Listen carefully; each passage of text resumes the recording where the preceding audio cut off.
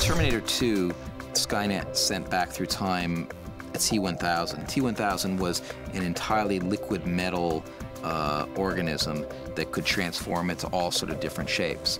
In our movie, Skynet sends its latest design, which is actually a robot, but it's a robot that's covered with this liquid metal exterior, so she can change identities and morph into other people. Not only can she morph, she has that capability, but she can also control things, different machines, to program the way she wants them to. So that definitely gives her advantage in a lot of ways. Important for the director to make the audience know that this villain wasn't the same creature as in Terminator 2, that she had a combination of liquid metal and an internal endoskeleton armor that gave her a little bit more strength and power than we'd seen before.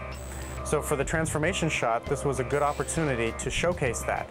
We have the liquid metal being sucked inside of the endoskeleton armor so that the audience is very clear that there is a difference here from what we've seen before.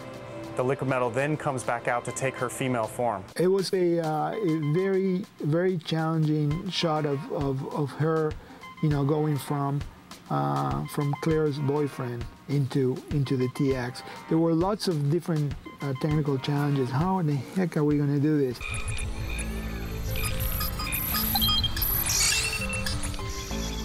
There were a number of transformations that were done for Terminator 2, and the director asked us to reference those, but he really wanted us to push it further and provide something that was similar but new and original. We had a big R&D effort mainly for all the things to do with the Terminatrix, the morph in the cemetery, and we knew that we needed to be able to control the liquid, and so we have people from Stanford that work here with us and with our CG supervisors. If you really want to do this and you want to make it interesting, you want to start probably behind the actor, and you want to dolly around the actor and reveal that he's somebody else. I remember talking about this shot with the director, and the director said, you know, Jonathan said, well, let's use motion control.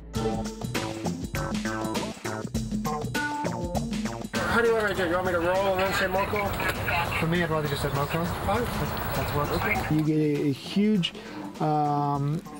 machine, you know, with a camera on it, that on a track that can repeat the move over and over and over. And the reason why you do that is because first you want to do the first move by itself with the background with nobody in it. Then you want to bring the first actor with the blue screen behind it, and you want to do the same move. So, but with blue screen behind him. Then you want to do a pass with her on the blue screen doing the same thing. And the camera is moving, and they're both walking, and the camera is also moving, and so you have to time everything.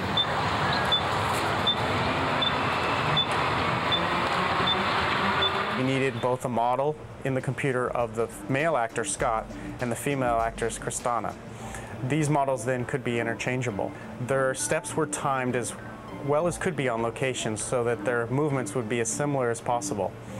We then took those elements here at ILM and match the performance of each of the actors, and then use that to drive the transformation between the male and the female.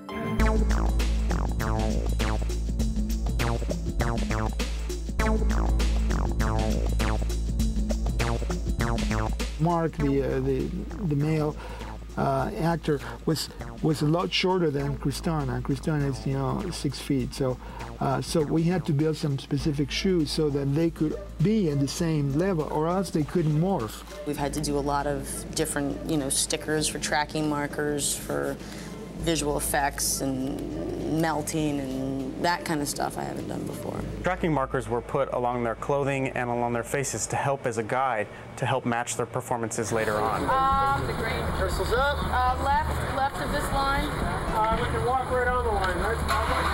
Walk on it? Okay. Because the match performances need to be especially tight for this transformation shot, we looked at it also in using this toon shader look. That helped us really identify whether the silhouettes of each actor were lining up. Once we had the performances locked, we then applied animation on top of that to do the transition between the male and the female actors.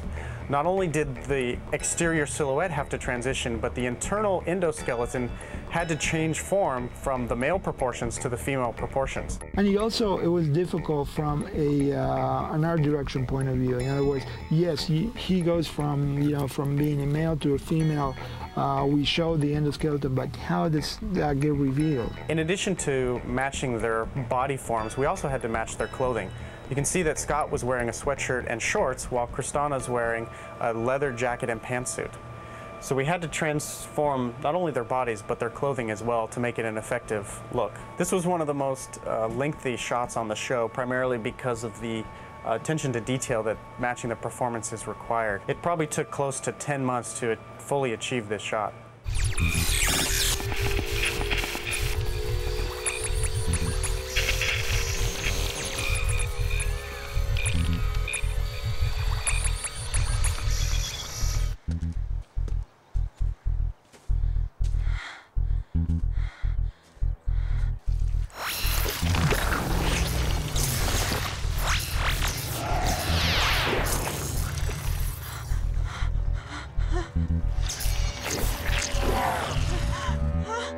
At the time when we shot this, we didn't really know how they were going to transform into each other.